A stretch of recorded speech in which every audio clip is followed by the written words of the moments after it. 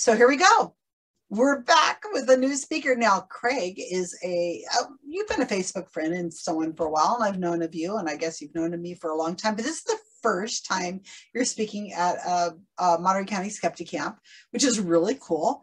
And welcome to the universe of Monterey County Skeptics, which is always fun. And I love your shirt, by the way, the Skeptoid shirt that you have.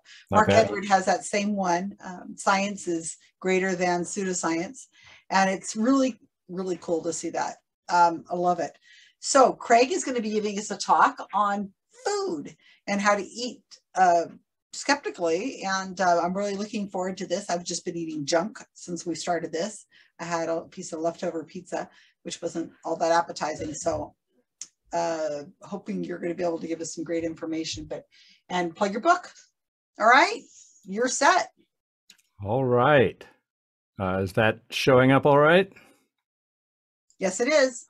Okay. One thing that'll probably, thanks for having me, by the way. One thing that'll probably change is that after this, you won't call any food junk. I'm going to start off by getting the keyboard focus where it needs to be.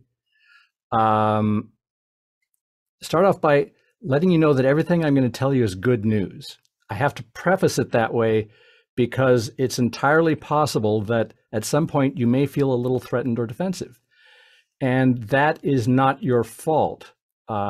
It's because some very big industries have spent millions of dollars and decades of time filling our minds with misinformation.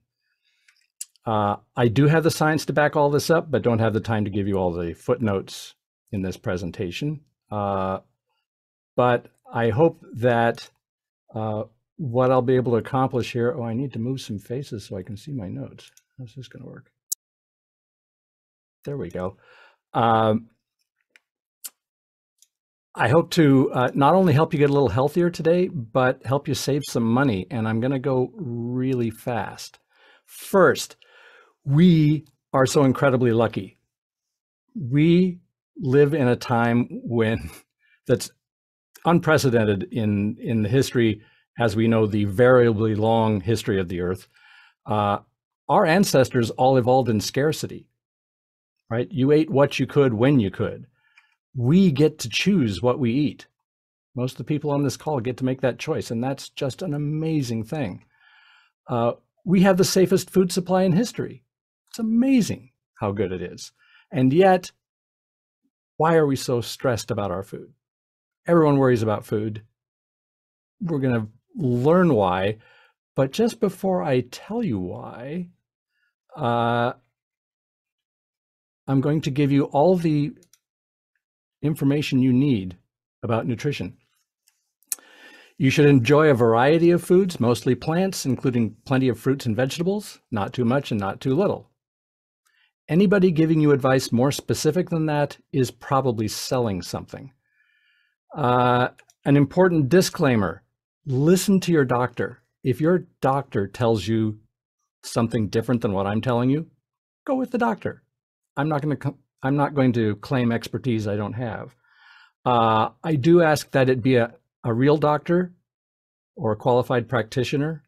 That means not a naturopath, homeopathist, chiropractor, anybody like that. Stick with actual medicine. But yeah, if they tell you something different than what I say, go with them. Let's talk about what food. Oh, this talk also, sorry, it does assume that we're talking about people with no specific food allergies or conditions that impact their diet. This is just a normal baseline sort of case. All right, what the heck is food?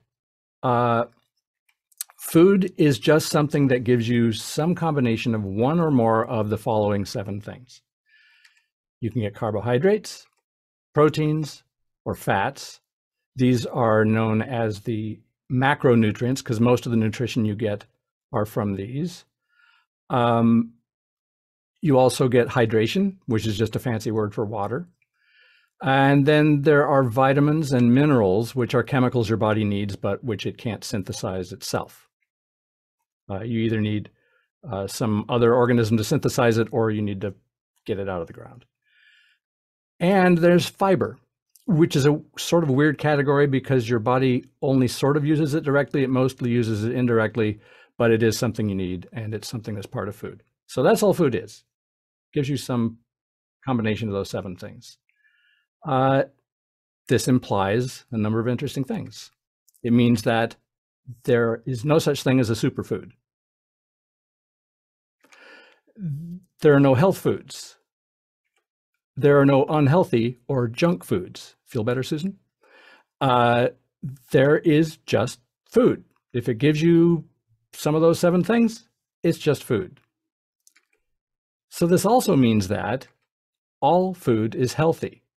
Now, this is where people usually, I hear record scratch sound effects. People, what are you saying? Are you saying all food's the same? No, I'm not saying all food is the same. That would be silly. What I'm saying is that any food can be part of a healthy diet. And what I want you to start thinking of is in terms of your overall diet and not individual foods. You can't compare 2 foods and say one is healthier than another because there's no single axis metric for healthy. Let me give you a hypothetical. Pardon me a sec. When I say, which is healthier, broccoli or Nutella? The correct answer is it depends. If you happen to be a recovering anorexic, that Nutella will probably save your life.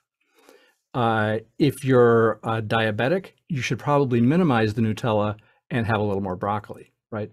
You just can't call one healthier than another.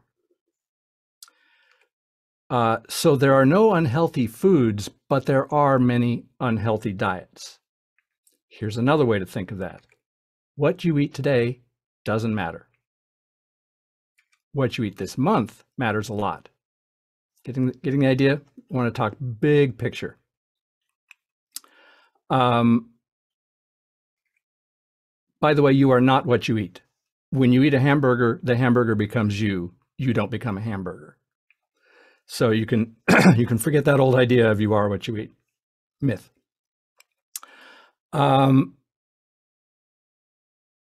So I promise to save you some money, reduce your fear. Let's take a look at some fear-based marketing.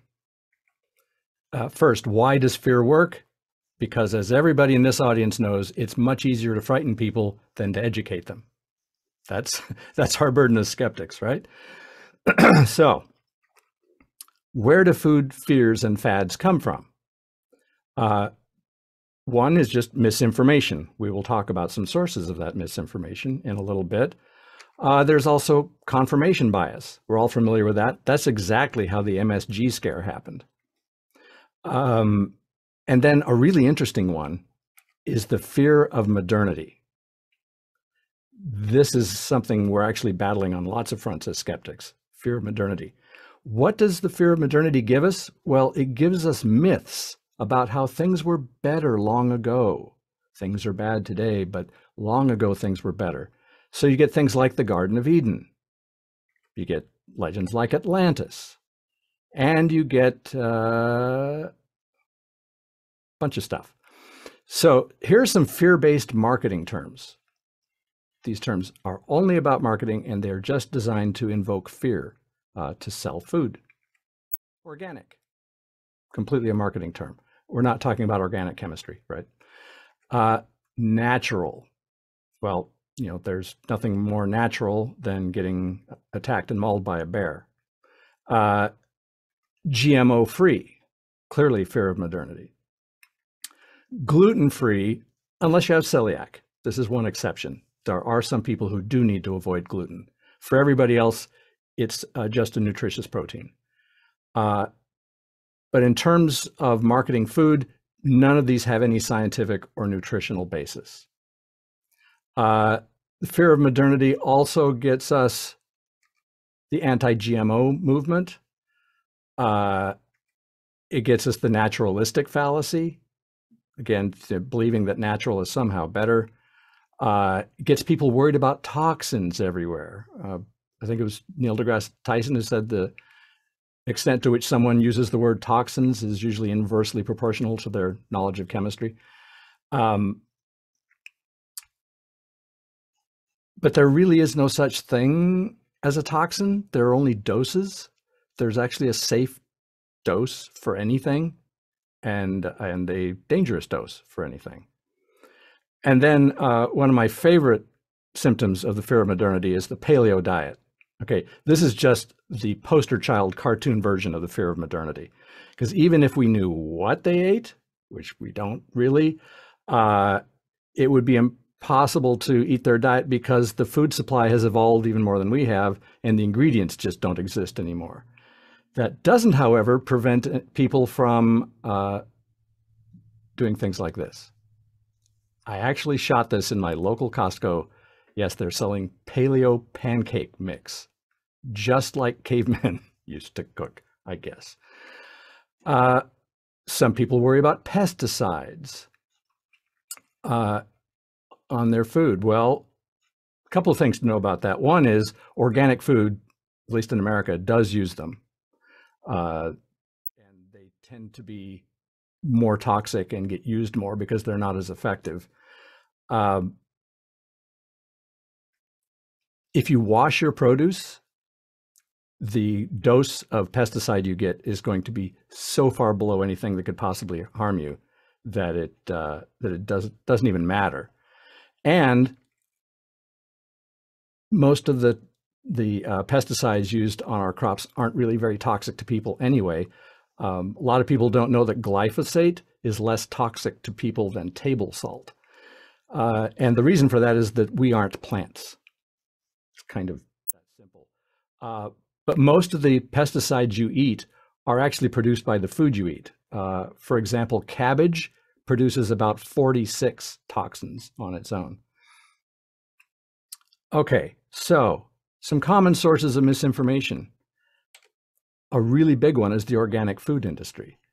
We'll talk about why they see that as a key part of their plan a little later. Another one, of course, is the supplement industry, that giant unregulated monster that it is. There'll be more about them in a minute. There's also the alternative medicine or wellness industry. Has anybody seen the word wellness attached to anything that didn't turn out to be bullshit? I'm still waiting myself. Except for my pasta machine, which for some reason is called a wellness pasta machine. But the Italians, go figure, I don't know.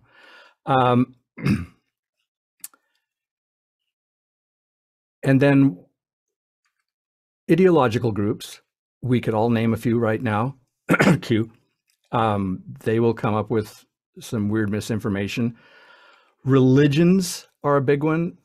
Religions tend to come up with all sorts of strange ideas about what you should and should not eat. Ayurveda turns out to be a huge one of these. Some really crazy ideas about food come out of that one. And then one that surprised me a lot when I was researching the book, and doesn't surprise any of us anymore, Russia. The two biggest sources of funding for anti-GMO misinformation are the organic food industry and Russia. But we all know why Russia is in the misinformation game these days. A couple of other sources to be aware of.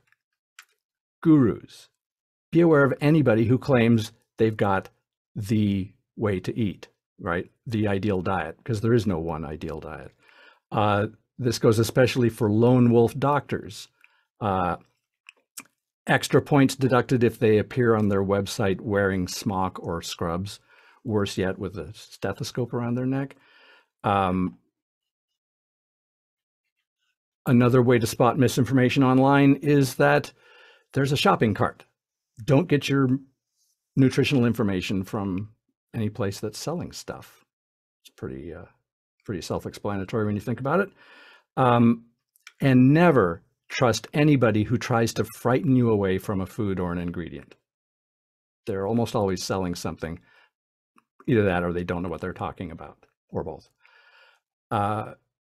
Just get the fear completely out of your vocabulary there. So that means we can now relax about all of these because they're safe. Sugar, bacon, artificial sweeteners, GMOs, salt, MSG, and gluten, unless you have celiac.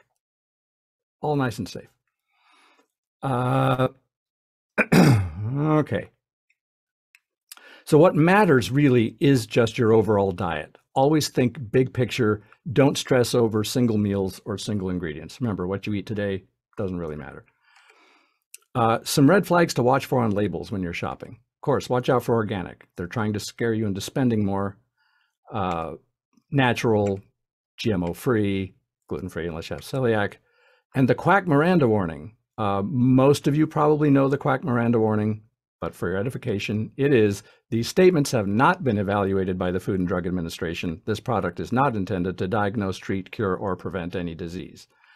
For the most part, when you see that on a product, just don't buy it. Again, the exception is if your doctor specifically tells you to get it.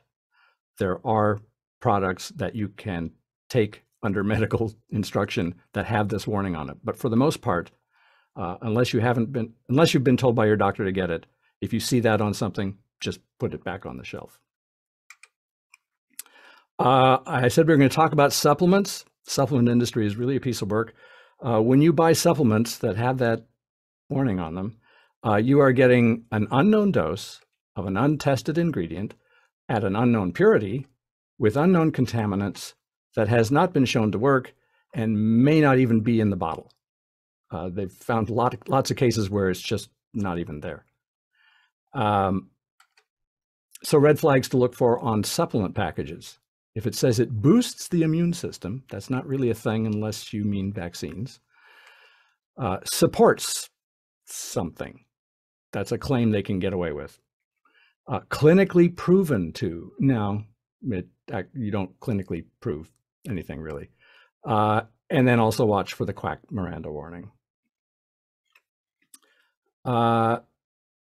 Okay, let's save a little money.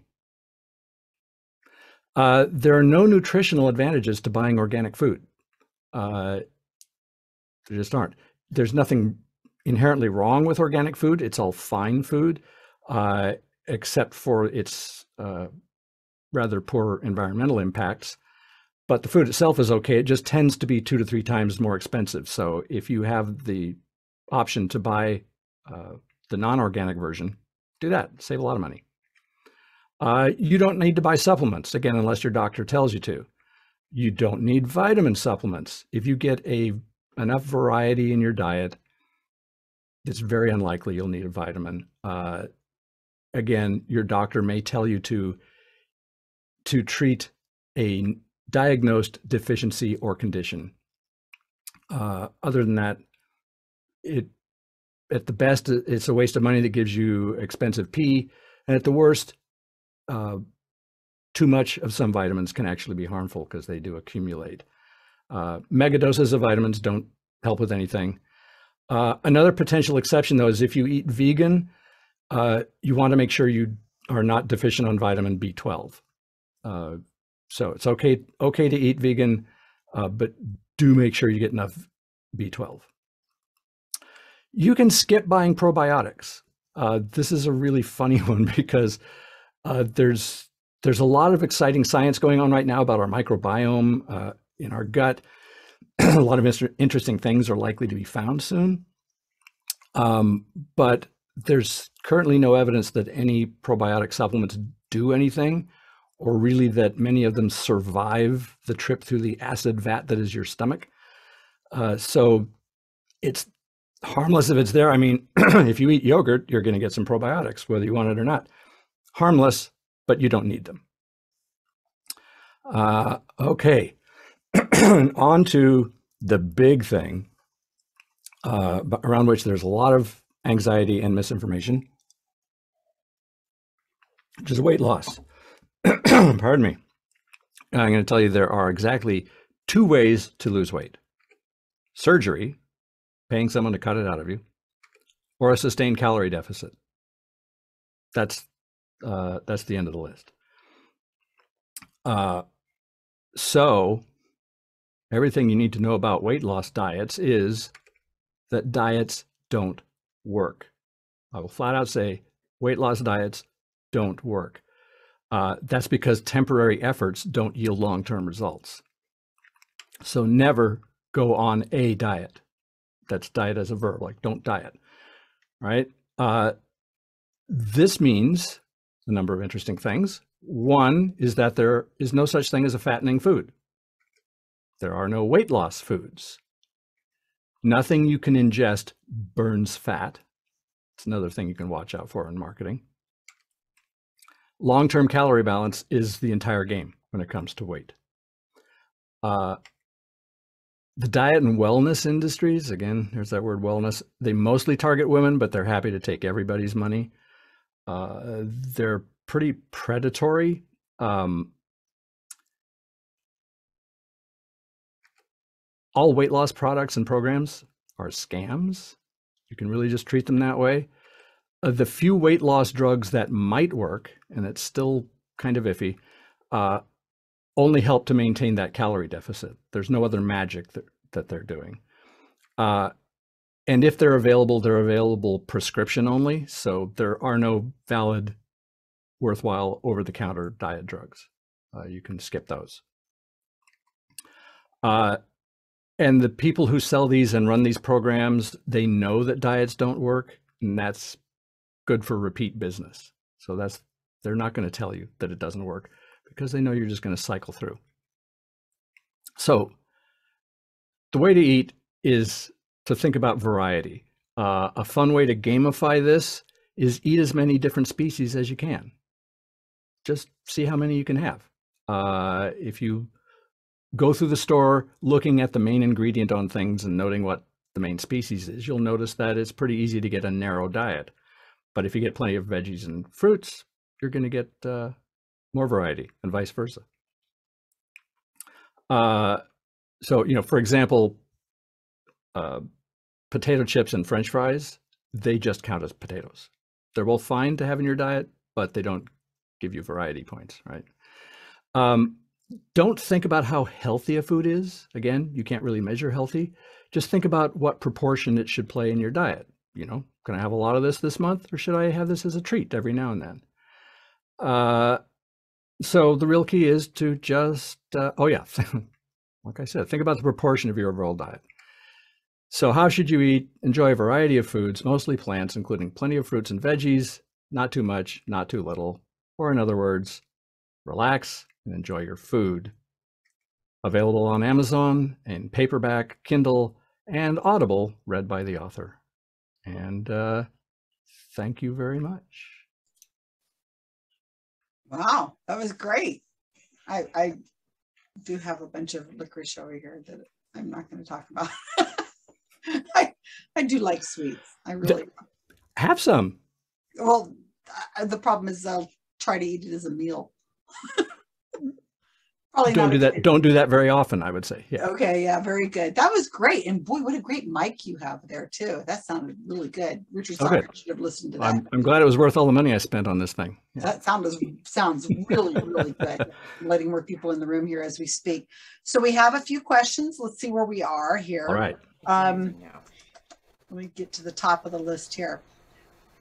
Okay. This one was asked way early in the Q&A, so you may have answered it. It was from Glinda. She wants to know, when washing your produce for pesticides, is just water okay? Do we need some sort of cleaner? Is veggie wash a scam? And I did say wash. Veggie wash. Yeah. Yeah. I mean, water is pretty much all you need. A really good rinse. A veggie wash won't hurt. I sometimes, depending on the produce, I use a solution like 50-50 vinegar and water. You can spray it on things. That would be more like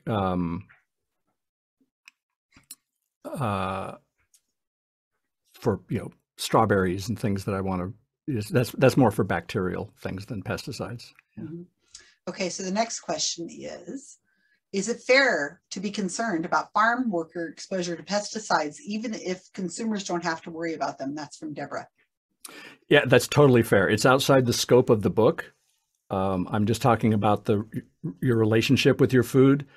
There's specialized knowledge. Like I learned fairly recently that the pesticides used on organic bananas are less toxic to the people harvesting bananas than the regular. but that takes some specialized knowledge, and I'm trying to stay really general.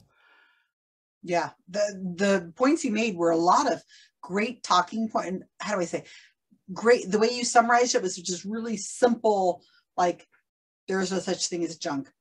You were never a hamburger. You know, they were just all easy to I tried to make the book very accessible. And I think that's a really great way of starting out. I'm sure there's probably extremes and so on at the end, but at that, it sounded really easy to understand. Okay, here's from Janine. I don't know if it's a question so much as organic may have a higher risk of contamination with E. coli and other bacteria because of production methods. Also uses more land for the same crop yield, so it's not good for the environment and pesticides. Is this the case? She said. Yeah, that's true. Organic uses about 20% more land, so it's a really serious hit. The world, if you want the world to eat organic, you get to pick which billions you want to starve. It's kind of how it works. Oh, ooh. Yeah. We're trying to have you were here earlier, or were you here earlier for Linda Rosa's talk? And that was like the movement. It was pretty bad. Okay. Yeah, so some organic is fine, but it does use more land. Yeah. Okay.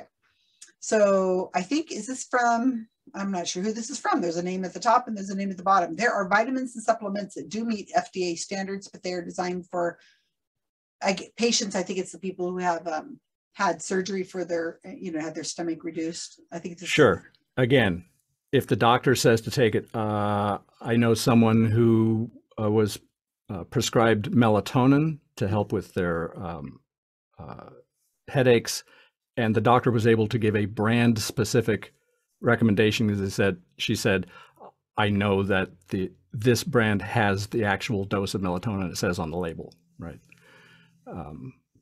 So yeah, there's always that if the doctor says so, and I'm sure there are vitamins you would get in a hospital that it's not that vitamins are bad, it's just that you don't need to go buy multivitamins. Right. I know. My oncologist told me all I need is a vitamin D and a vitamin B complex, and he doesn't want me taking anything else. And you do what your doctor says. We only have a little bit more time. So what's the skinny? I like the way they use this word skinny on diet drinks. Are they harmful in the long term? Are they a good alternative to sugary sweets if they're calorie free? They are not harmful. The only exception is if you have a very rare genetic condition, you want to avoid aspartame. Other than that, for the vast majority of people, they're completely harmless in the doses you're going to get, and an excellent alternative to sugar if you're trying to lower the sugar in your diet. Okay. Maybe fill in, and just if you don't have a chance to eat something, maybe a quick drink that has a lot of that in it would probably fill a meal, I guess. It's better than not having nothing, right? Well, they're non-nutritive. Diet drinks have essentially no calories, or so few calories that they don't count. So all you would get from them is hydration and nice flavor. Okay, so here we go. As a toxicologist, biochemist, I see most of this is valid. I guess that's what you mean is most of this is what you're saying. For example, but some things are not as valid. For example, saying French fries are not equivalent to eating potatoes. This is from Reed. But I think you were trying to be simplifying things. Yeah, it's a valid point. I'm not saying they're equivalent. I'm saying that if you're playing the how many different species can I eat game, you don't get to count French fries and baked potatoes as separate species because they're mainly just potatoes. That's what I meant. Okay, and fried foods, that kind of thing.